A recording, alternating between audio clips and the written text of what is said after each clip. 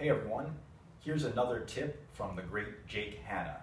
And this one's about brushes. This is something that Jake showed me, another thing that he showed me when I was fortunate enough to take a lesson with him. And Jake was such an amazing brush player. There were so many things he could do with brushes. He was one of the absolute greatest brush players who I ever saw.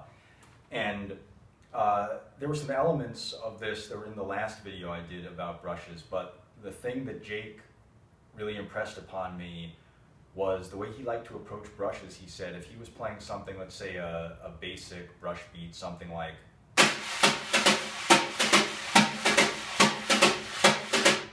so what Jake liked to do with his right hand, he told me, instead of playing it like this,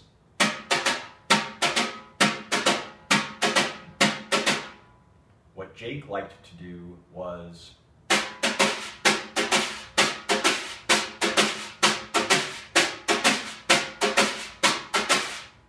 so sweeping those notes instead of just playing them as taps. And it's a more mellow sound. It's sort of dulling the attack of the brush a little bit. It's a more legato sound. It's a fuller sound. And those sweeps, especially on 1 and 3, and it sounds kind of like playing the hi-hat.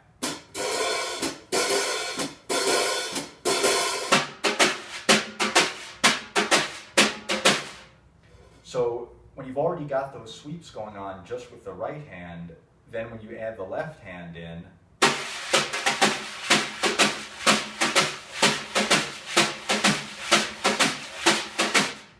it's a real nice full brush sound. And that will work at a lot of different tempos, obviously slow.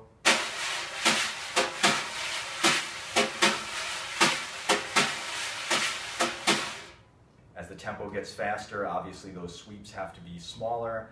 And at faster tempos, there's not much time to do a sweep on 2 and 4, but you can still bring out that sweep on 1 and 3 a little bit. Again, like the hi-hat.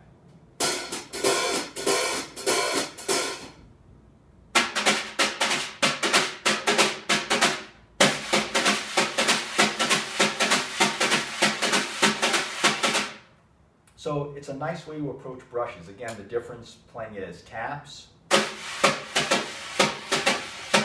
and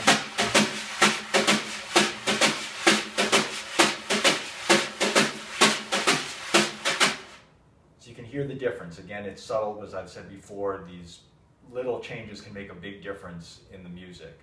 So, and then from there, this isn't something that Jake specifically told me, but just a logical extension from that, that anything you're doing with brushes, you could play it as a sweep instead of a tap. So single strokes, or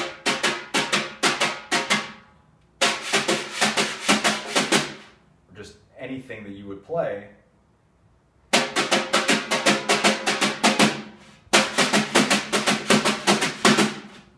Anything with brushes, you can do it that way as well. So that adds a nice dimension to what you can do with brushes.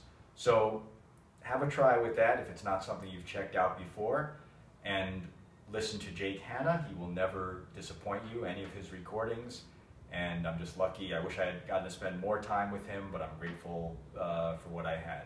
So I just wanted to pass that along. I know there's some Jake Hanna fans out there, as well there should be. So hope that was interesting. I'll be back soon. Thank you.